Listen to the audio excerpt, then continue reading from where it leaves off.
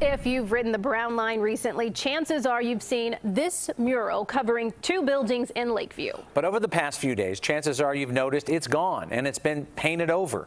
CBS 2's Jeremy Ross is in the South Loop with more on why. Jeremy.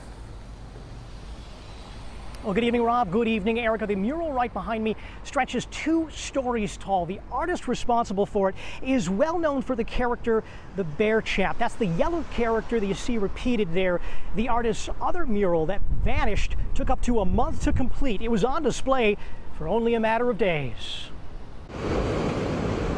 At Lakeview's Paulina L stop, you'll see plenty of traffic and art coming and going, but it's what you can no longer see near the Brown Line platform. Definitely, it's a shame. Not thrilled. Not thrilled. Shocking to some. Wow. Disturbing to others. Beautiful art too, like it had clearly taken a long time. This mural by artist J.C. Rivera was finished August 18th, his signature Bear Champ character wrapping around the sides of 2 buildings, but according to the Lakeview Chamber of Commerce, 5 days later they learned it was painted over. City says someone saw graffiti rather than Rivera's graffiti-inspired murals like this one and reported it. So obviously not a work of graffiti. It was so clearly a very intentional piece of city art. It's sad.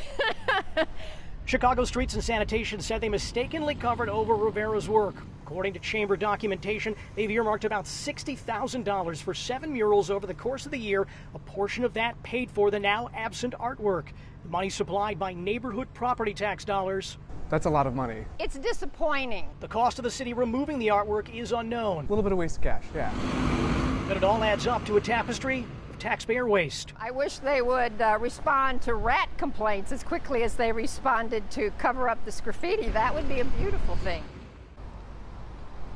In a statement, Streets and Sanitation tells us that they are working with the aldermen to address the matter. The chamber also echoing those thoughts, all parties hoping for a resolution.